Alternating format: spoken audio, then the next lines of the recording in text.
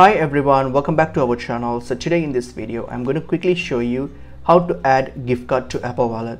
So let's get into the video. So open up your wallet app on your iPhone.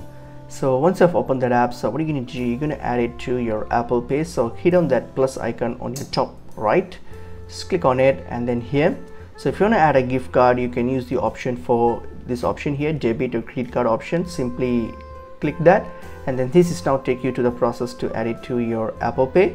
So we just hit on continue, and then now what you have to do is simply take a photo of your gift card.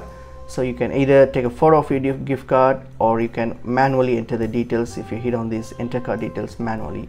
So now all you have to do is just provide the details of your card, hit on next, and then complete the process, and that will add your gift card to your Apple Wallet. So that's pretty much it. It's pretty easy and straightforward. Hope this video was helpful. I will see you in another video. Thank you.